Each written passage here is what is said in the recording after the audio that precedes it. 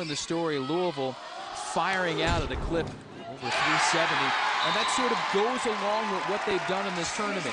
Game number 1 in the quarterfinals, Louisville hit 577 against Marquette, and they hit 618 in game number 1 against Syracuse. Again, hitting percentage, if you're new to volleyball, like a batting average in baseball, anything over 300 is good, and hitting at the numbers that the Cardinals have come out with is phenomenal.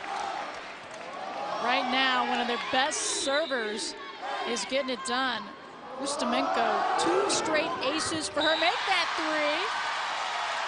3. And this is a player who was struggling, Jason, in the first game. Their leading kills player was hitting under 100, but decided to come in this time and just start serving the ball. You can see why she leads the Big East in aces. Had 9 in a game against Pittsburgh earlier this season. 6 in the quarterfinals as well.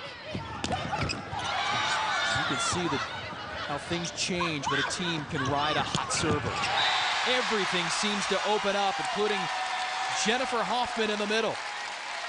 She's got to be licking her lips.